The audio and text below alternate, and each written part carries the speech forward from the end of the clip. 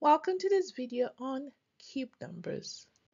Now a cube number is the product of three identical factors. We have that 1 times 1 times 1 is our first cube number, and 2 times 2 times 2 is our second cube number, and we can see the rest of the first 5 cube numbers: 1, 8, 27, 64, and 125. So another way of phrasing cube numbers is that is the result of multiplying an integer by itself twice.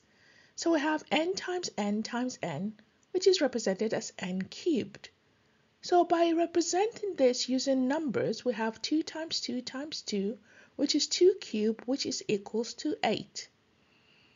Now, unlike square numbers, when we have negatives multiplying as cube numbers, we have an answer that's a negative. So negative 2 times negative 2 times negative 2 equals to negative 8. Now the reverse, where we have cube root of a number, in this case cube root of 8, our answer is 2. Now you can take a moment to look at our first 20 cube numbers highlighted in blue. Well done. Keep on learning. Don't forget to click the like button, press the notification bell, and subscribe for more of our daily videos.